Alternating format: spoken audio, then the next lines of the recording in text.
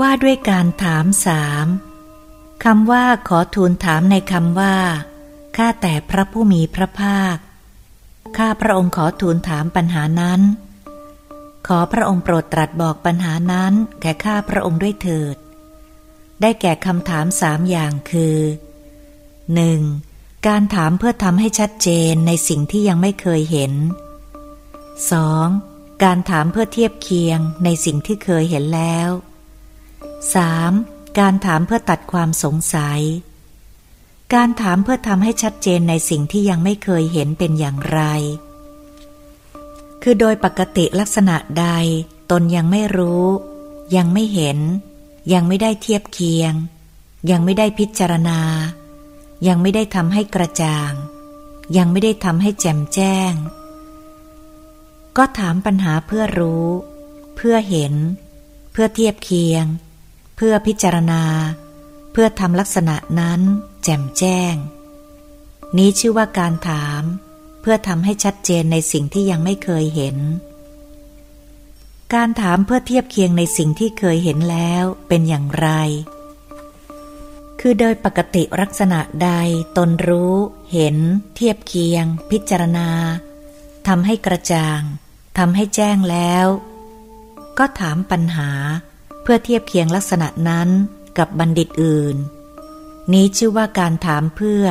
เทียบเคียงในสิ่งที่เคยเห็นแล้วการถามเพื่อตัดความสงสัยเป็นอย่างไรคือโดยปกติบุคคลผู้แล่นไปสู่ความสงสัย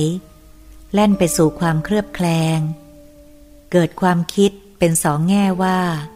เป็นอย่างนี้หรือไม่หนอเป็นอะไรหรือเป็นอย่างไรหนอเขาก็ถามปัญหาเพื่อตัดความสงสัยนี้ชื่อว่าการถามเพื่อตัดความสงสัยเหล่านี้ชื่อว่าการถามสามอย่าง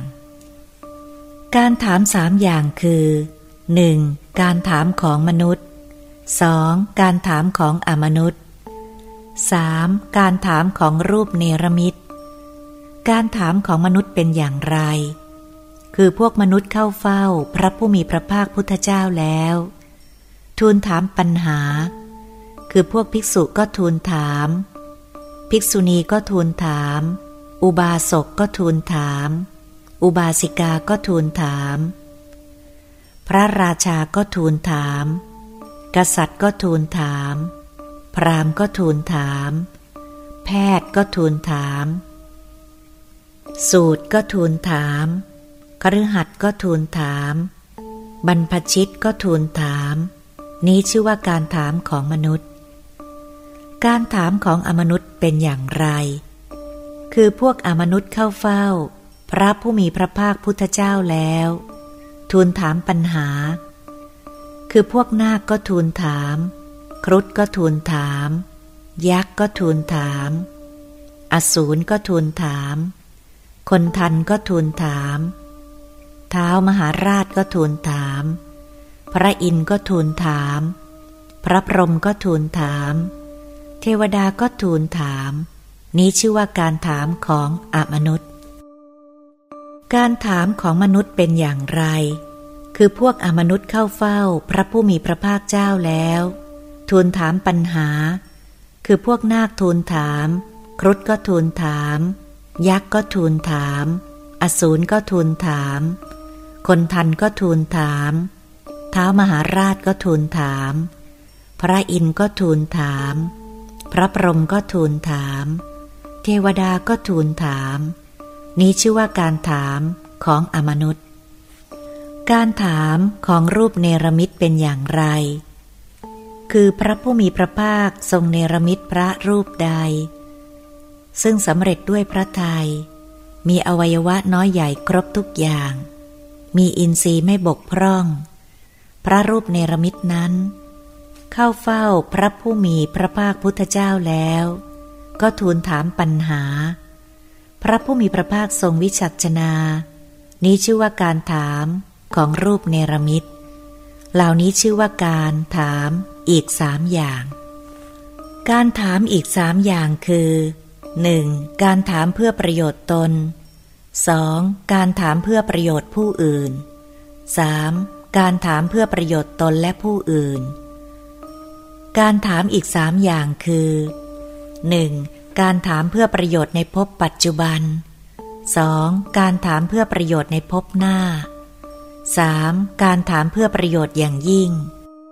การถามอีก3อย่างคือ 1. การถามเพื่อประโยชน์ที่ไม่มีโทษ 2. การถามเพื่อประโยชน์ที่ปราศจากกิเลส 3. การถามเพื่อประโยชน์ที่ผุดผ่องการถามอีก3อย่างคือ 1. การถามถึงอดีต 2. การถามถึงอนาคต 3. การถามถึงปัจจุบันการถามอีก3อย่างคือ 1. การถามถึงเรื่องภายใน 2. การถามถึงเรื่องภายนอก 3. การถามถึงเรื่องภายในและภายนอกการถามอีก3อย่างคือ 1. การถามถึงกุศลธรรม 2. การถามถึงอกุศลธรรม 3. การถามถึงอัพยากตธรรมการถามอีก3อย่างคือ 1. การถามถึงขันธ์ 2. การถามถึงธาตุ 3. การถามถึงอายตนะการถามอีก3อย่างคือ 1. การถามถึงสติปัฏฐาน 2. การถามถึงสัมมัปปทาน 3. การถามถึงอิทธิบาทการถามอีก3อย่างคือ 1. การถามถึงอินทรีย์ 2. การถามถึงพละ 3. การถามถึงโพชฌงค์การถามอีก3อย่างคือ 1. การถามถึงมรรค 2. การถามถึงผล 3. การถามถึงนิพพานคำว่าขอทูลถามปัญหานั้นอธิบายว่าข้าพระองค์ขอทูลถามพระองค์คือทูลขอทูลอัญเชิญทูลให้ทรงประกาศว่าขอพระองค์โปรดตรัสบอกปัญหานั้นแก่ข้าพระองค์ด้วยเถิดรวมความว่าขอทูลถามปัญหานั้นคำว่าพระผู้มีพระภาคนี้เป็นคำกล่าวโดยความเคารพคำว่าพระผู้มีพระภาคนี้เป็นสัจฉิกาบัญญัติคำว่าพระองค์โปรดตรัสบอกปัญหานั้นด้วยเถิดอธิบายว่า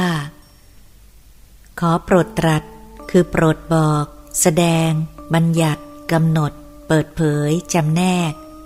ทำให้ง่ายประกาศรวมความว่าข้าแต่พระผู้มีพระภาคข้าพระองค์ขอทูลถามปัญหานั้นขอพระองค์โปรดตรัสบอกปัญหานั้นแก่ข้าพระองค์ด้วยเถิดคำว่าดังนี้ในคำว่าท่านเมตตาคูทูลถามดังนี้เป็นบทสนธิ